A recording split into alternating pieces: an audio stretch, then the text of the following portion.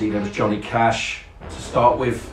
Everyone in West London that I knew called it Sublo because we're in West and them East guys, they weren't respecting us. So we were like, well, why are we going to call it grime? Because you wouldn't call it grime. We're going to call it Sublo because Johnny Cash has called it Sublo. So I had my Sublo thing, and we had the Wiley calling it Esky, so we'd come with our own sound, deliberately saying we're not making garage because you hate us, so we're going to do, we're going to do our own thing. Freezer Friend played a very important role in the grime scene, especially. Yeah, when Kano was there, well, Nasty Crew, I'll say Nasty Crew, when they came and that. But yeah, then we brought Storming in and it took off. What was made first, Wiley's Eskimo or Johnny Cash's War? Which one come first?